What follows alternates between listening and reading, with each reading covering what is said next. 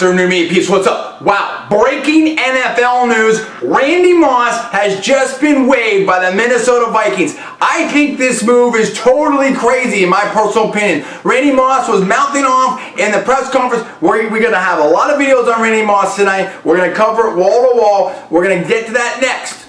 And then we're going to get to some other stuff that he did. But here's the thing. He supposedly said some stuff that seemed to praise the Patriots and seemed to take a swipe at the Vikings and their head coach, Childress.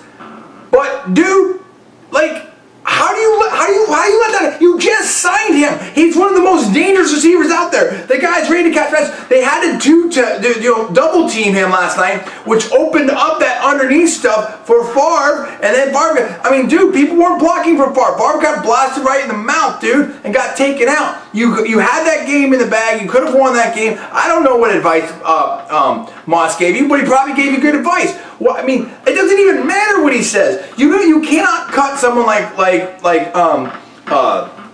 Moss. Is this some signal? Or are you trying to play tough with Favre now? You can't cut Favre, so you cut Moss. Like, what are you thinking, dude? You just signed the guy in there. Now you have some weapons in there, and Harvard, you had the whole thing going.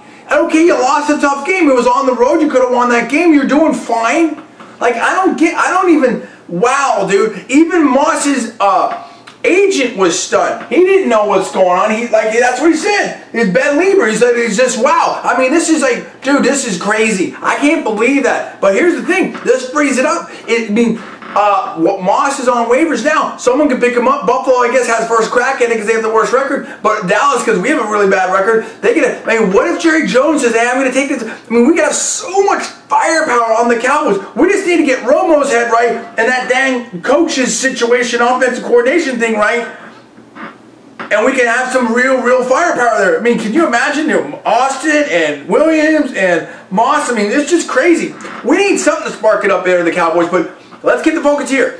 I can't believe what they did to Randy Moss here. I don't like it. I love Moss. I think he's a player. And we're going to cover some other things about what he said and how he's not talking to the media. We're going to cover all that in the next videos, so check those out too. But I want to hear from you guys right here. This is a shocking NFL story. Tell me what you think below. Who do you side with? Are you with the Vikings and Brad Childress, or are you with Randy Moss? Where do you think he should go?